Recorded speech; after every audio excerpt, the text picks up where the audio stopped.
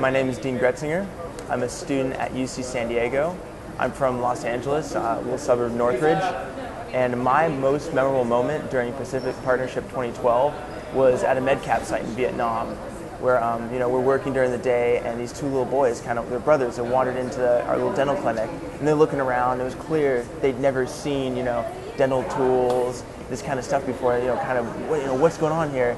And they sat down, and they're just, I walked over and handed them a toothbrush, some toothpaste, and it was like giving them the greatest gift ever. And it kind of reminds you that we're doing something great here, because we're not only doing work now, we're not just fixing teeth now, fixing people now, but we're giving them the tools to improve their health and their communities in the future.